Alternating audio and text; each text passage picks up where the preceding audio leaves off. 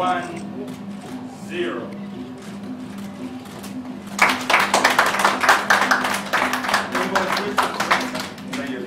We are currently providing the last mile service to hard-to-reach areas for the humanitarian organization, and that project is currently in Juba.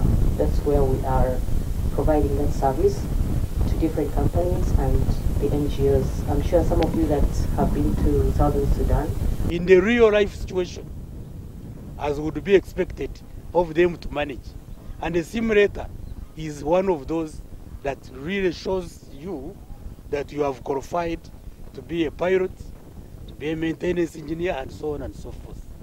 So when AirSAF brings this state-of-the-art equipment of a simulator, it is a big, big milestone to the industry in Uganda, aviation industry, but also increases on our technical skills, human resource skills in the country, which we are very, very badly lagging behind of, because we have one set of technical people that are aging, and there are many examples here, and then a few that have qualified in the past.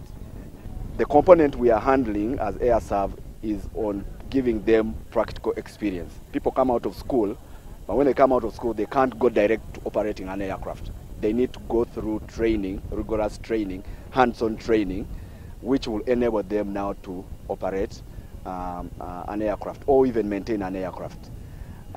So what we are doing as AirSAF is that we've committed. Welcome back. Welcome back.